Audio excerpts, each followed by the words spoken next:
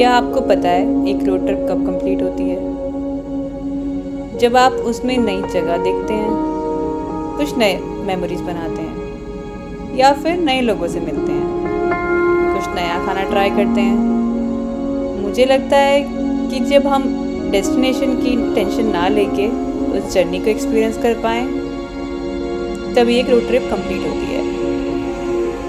तो हम भी निकल पड़े इस जर्नी को एक्सपीरियंस करने with some family and friends.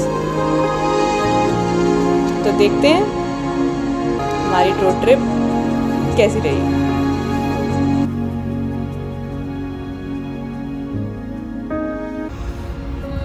Hello and welcome again to our channel Radhika and Prince. So it's been a long time since we have posted our last video. But yeah, we have been active on Instagram throughout this whole period. You can check it out on Radhika and Prince again on the Instagram. So you'll get some of the updates from our life and the travel we have been doing. Correct. And coming to the life update. Okay, so the life update first. We got busy with a lot of work which we were doing for shifting to Sweden. Yeah. A main reason was to enjoy or you can say live the life which we have in Scandinavian countries. वो एक important reason था. और we are in Malmö, Sweden, which is a very good location if you want to travel around the Europe. So that is also one of the most important reason for what we have chosen this. Yeah. So, but yes, we have covered our long pending destination before we came here, which was Kerala. Such a beautiful state it is. I mean, mesmerizing, amazing. There was not a single moment, ऐसा seriously कोई moment नहीं था जिसको हम लोगों ने enjoy ना किया हो thoroughly. खाने से लेके हर चीज, even though we are pure vegetarian but still हर चीज हम लोगों ने इतना ज्यादा एंजॉय किया है केरला में. अच्छी चीज क्या है ना कि वहाँ पर डिफरेंट टाइप के लैंडस्केप्स हैं with in the same state. You can have beaches, you can have mountains, you can have back waters, whatever you want to do, it's there. It's really fun. Everyone whoever is in India और visiting India, उसको जाना चाहिए Kerala. That's it. It's beautiful. It's beautiful. सो या, that's why they say it as a God's country, God's own country. Yeah, it's beautiful. We loved it. Our experience was amazing. Okay, so now coming back to the live update. Yes. So we have planned the visit to Norway, and by Norway I mean from Oslo till the northernmost part of the Norway. It's actually whole Norway. We have planned this trip by car. And there are few reasons which we feel like we should share with you, because we feel like those are the most important reasons which make us or convinced us to go by car. Which can convince you also if you're watching this video. Norway ना बहुत सुंदर है. मतलब आप अगर public transport से जा रहे हो तो आई डोंट फील कि you will be able to enjoy that kind of beauty by just sitting idol in अ बस और ट्रेन और flight. Exactly. There are other modes of transport like flight. You can go by flight or you can go by train also. But yeah, not like you can't enjoy like by road trip. और जब हम India में थे तो हमने अपना international permit बनवाया था और उसको यूज़ करने का ऐसे बेस्ट ऑप्शन मेरे को समझ नहीं आया कि आप नॉर्वे के रोड्स पर जाओ और ट्रैवल अराउंड इट और ड्राइव करो. Almost we will be driving around 5000 kilometres. Exactly. और हमने लगभग 7000 रुपये खर्च किए थे, 7000 rupees on our international permit for individually. So we want to utilize that amount which we spend. That is also one thing. You can also have that kind of permit with you when you are planning to visit any Scandinavian country. Always come with your international permit. By chance if you even feel कि अगर आपको car से drive करना है, you feel like मेरे को ये country explore करनी है कार से, तो you should do it. Yeah.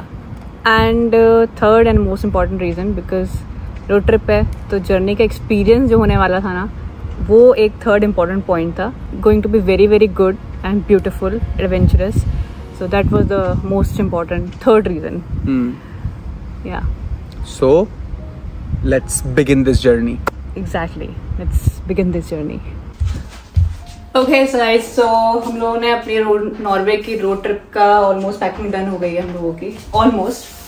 But या 10 दिन के कपड़े पैक करे हैं, बिकॉज बट 15 डेज हैं, but we are thinking to do some laundry in between if possible. बाकी देखते हैं कैसे होगा. Experience tells everything. Yes.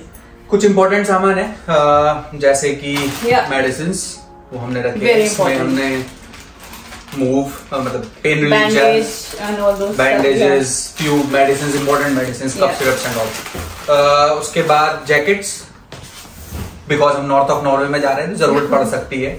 तो हमने एक वार्म विंटर्स के हिसाब से जैकेट रखी हुई है और एक फ्लीस वाली जैकेट भी रखी है. बाकी the most important stuff when you are camping, पता नहीं नहाएंगे या नहीं. So sunscreen which is very important क्योंकि most of the time we will be facing sun. बाकी perfume, नहीं नहाए तो perfume काम आएगा. बाकी हमने ऑलमोस्ट सारा सामान पैक कर लिया है. बट हमने सामान थोड़ा कम भी रखा है क्योंकि कैंपिंग है. तो हम लोगों के साथ 4 लोग और भी हैं सेम कार में, हमारी ब्रदर की फैमिली. उनका सामान भी होगा, प्लस कैंपिंग का अपना एक्स्ट्रा सामान होता है, तो फिर उस हिसाब से मैनेज करना है. So we have a bus at 11:25 p.m. In the night, obviously today. So हम लोग 2 दिन पहले जा रहे हैं, so that थोड़ा हम लोग वहाँ पे कार ड्राइव करने का एक्सपीरियंस कर पाए. और Flix Bus से जा रहे हैं, which is very good option in Europe. All over Europe you can travel using Flix Bus. Very cheap and very good option.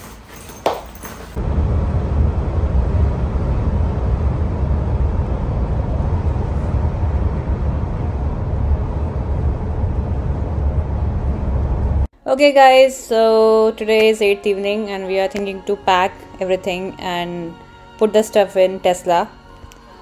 So ये हम लोग के टेंट्स हैं एंड दोज आर द रोशन पानीज जो हमें चाहिए obviously.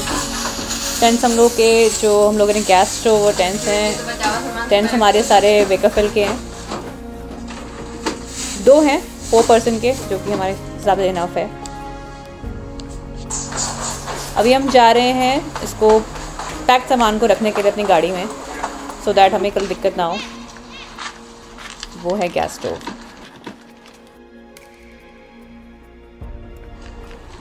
And those are the sleeping bag and the mattress, सबके लिए एक एंड स्लीपिंग बैग भी सबके लिए सिंगल. टेस्ला में ये बहुत अच्छा स्पेस होता है जिसमें हम लोगों ने पैक कर दिया है. What we are doing, putting सामान इन कार. सो ये हमारा स्लीपिंग बैग है रेलवे इनसाइड आउट का. बहुत अच्छे रिव्यूज़ हैं और हम कैंपिंग करने वाले हैं और आगे ठंड होने वाली है तो मस्ट नीडेड. ये रख लिया हमने इलेक्ट्रिक कार का सबसे इम्पोर्टेंट सामान, उसके दोनों चार्जर्स अलग अलग टाइप के स्टेशंस के लिए. अभी हम दे रहे हैं एक finishing touch. There were few scratches which needs to be cleaned before starting our trip. So let's discuss about the plan. We are going to cover a lot of places. I'm going to show you on the map. Don't miss any episode of this journey. इस clip में एक छोटा सा issue है camera का, so audio नहीं आ पाएगी. सिर्फ मेरी ऑडियो आई थी, सो या you can't hear everybody else. Hello everyone, and this is 9th of July and we are starting our trip, day 1 of our Norway trip. And you can see we are just trying to pack all the stuff in 2 cars now. You know, sleeping bags, we have 10 sleeping bags, 10 mattresses, 3 camps, all those stuff, ration pani. And in 10 because we are driving with another family, which is my brother's friend Manoj Bhaiya family. So we are 10 people in all, so it's gonna be fun. So यहाँ पे actually Manoj भैया is explaining the plan of action for today, कितने बजे पहुँचने वाले हैं, all those things. But या camera glitch की वजह से हम लोग नहीं सुन सकते, so sorry for that. But I will explain the plan of action.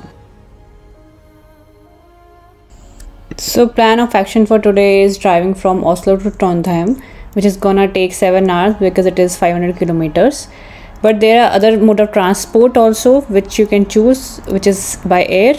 That is gonna cost $175 a round trip, 60 minutes duration flight. Then there is a train also which is gonna take around 7 hours journey, and around $150 approximately. And our bus is gonna take around $25, 8 hours journey, which is the cheapest option. I'm gonna add everything in description. और बचा road trip, सो उसका experience तो आप हमारे साथ करोगे ही करोगे. So let's see how it goes. So road trip enjoy करने का रोड कार के अलावा एक और ऑप्शन है, विच इज़ RV वैन्स, जो कि समर्स में यहाँ पे बहुत ज़्यादा चल रही हैं. लेट्स सी कहाँ तक हमारे साथ चलती हैं. बट या this is very good option and we recommend that if you can, if you are able to rent a car van, it's very good. It has all the facilities, सब कुछ रहता है, किचन है and rest room है, सो कहीं भी park कर सकते हो. सो वो सब इन्फॉर्मेशन सेम है. अभी हम लोग काफ़ी ऑलरेडी डिस्टेंस कवर कर चुके हैं, तो प्लान कुछ ऐसा है कि सर्किल के पे के स्टॉप लेंगे और उसके बाद कॉफ़ी पी के then we will go ahead, may be few snacks as well.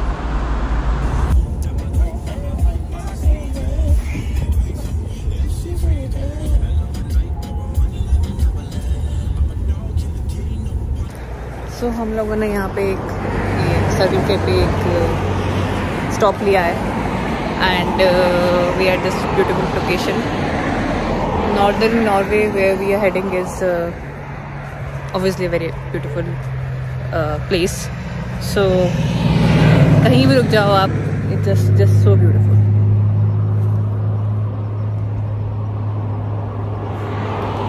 अभी around 280 kilometers is left to our first destination, that is Trondheim, where we are going to make our camps ready. So let's see. So as you can see, everybody is taking a break here from the long drive and charging their cars, because there is an option to charge the vehicle, as well as you can grab a cup of coffee. So we have reached one destination. It's not a destination, but in middle. Okay, so yeah, massive. What do we call this? Is it India? No, it's a moose. It's a moose. But here in Norway we call it something else. The place name is Elgen. That's what the Google Map shows. So it's on the way to Trondheim, and I can show you. And this is why actually we like the road trips, because this kind of spots you can't find in other transport. So हमने एक stop लिया है यहाँ पे to charge our cars and get some food also. तो आप देख सकते हैं हम हैं अपनी टेस्ला कार के साथ टेस्ला सुपर चार्जर स्टेशन पर. बहुत ही अमेजिंग फैसिलिटी है टेस्ला की. थ्रू आउट नॉर्दर्न यूरोप बहुत ही अच्छा नेटवर्क है सुपर चार्जिंग का स्पेसिफिकली. और सुपर चार्जिंग से मतलब है कि जहाँ कार लगभग 2.5 से 3 घंटे में फुल चार्ज होती है, यहाँ पे 40 मिनट में पूरी कार चार्ज, और आप अपने रास्ते पर फिर से आगे बढ़ सकते हैं. It's an amazing facility, and as you can see they provide facility for other cars as well. So even if you don't have a Tesla, you can still bring your car and charge from here, and the charges are comparative to other charging stations is less. So they are charging around 3.60 Norwegian krone per kilowatt hour. So yeah, it's a good facility. It's super good. Tesla's network of supercharger is amazing throughout Europe, especially in Norway and Sweden and these kind of northern European countries. It's very good. And the view here is beautiful. हम लोग घर से कुछ खाना pack करके लेके आए थे, so we are having it here.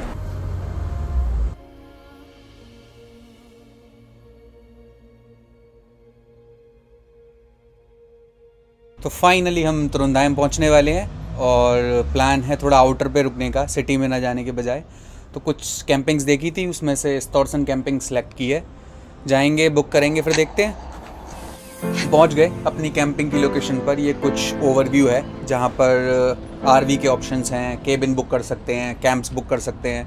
But हमने कैंप लिया है 400 NOK में, और हमें डेडिकेटेड कैंप सेटअप करने की लोकेशन भी मिल गई है. So let's do it.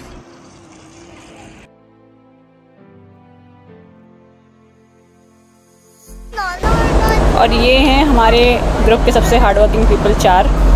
ये चेयर्स भी हम साथ में लेके आए हैं, पंप भी लेके आए हम लोगों को क्योंकि मैट्रेसेस पंप करने हैं।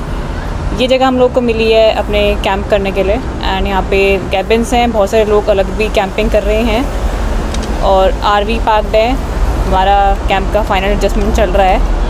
थोड़ा टाइम लग गया क्योंकि फर्स्ट डे है हम लोगों का, तो ऑब्वियसली थोड़ा सा टाइम ज़्यादा लगा हमको। कोई नहीं, इसके में बन जाएंगे।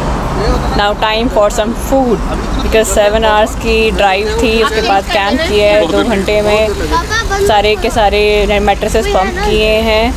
But looks like a very good setup, बहुत अच्छा सेटअप है एंड आसपास बहुत अच्छा व्यू है।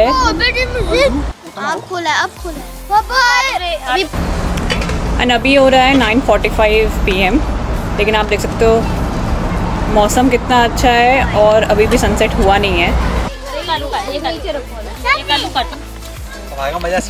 ये हमारा खाना बन रहा है। क्या बन रहा है हमारा खाना? दाल। आज हम बना रहे हैं दाल चावल और आलू गोभी की सब्जी। देसी खाना इन नॉर्वे। कल का प्लान क्या बना? किसमें बनानी थी? The time is 10:30 right now, 10:30 PM and look at the sun. It's not set yet. So guys, खाना पीना हो चुका है एंड हम लोग निकल चुके हैं बीच की तरफ। एंड आपको एक्चुअली दिखाने के लिए हमने ये कैंपिंग क्यू सिलेक्ट करी थी and that is the reason. Look at this view. हमने सोचा था हम वहाँ पे कहीं प्लेस मिल जाएगी कैंपिंग की, बट नहीं मिल पाई अनफॉर्चुनेटली। बट ठीक है, इट्स क्वाइट क्लोज जहाँ पे हम लोगों ने कैंपिंग करी है उससे। रीज़न बहुत सिंपल है ना मिल पाने का कैंपिंग यहाँ पर। व्यू बहुत ही ज़्यादा सुंदर है और first come first serve basis पे था, तो आरवी वालों ने जगह घेर ली है। बट या it's very close, we are still enjoying the view.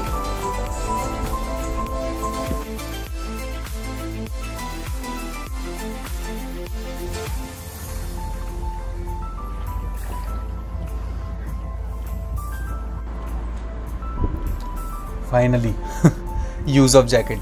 ठंड है, अच्छा टेम्परेचर है।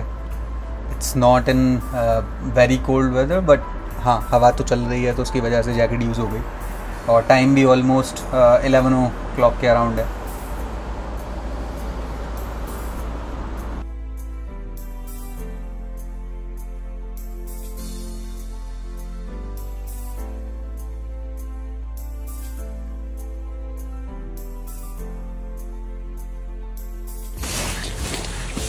So this is the camp from inside. Hello. This is how it looks like. This is our sleeping bag. This is on what we are actually going to sleep.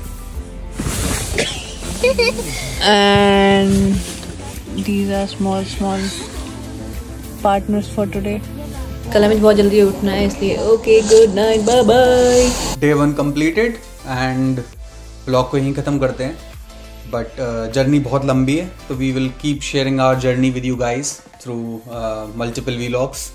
Keep watching this space, like, subscribe, comment and share.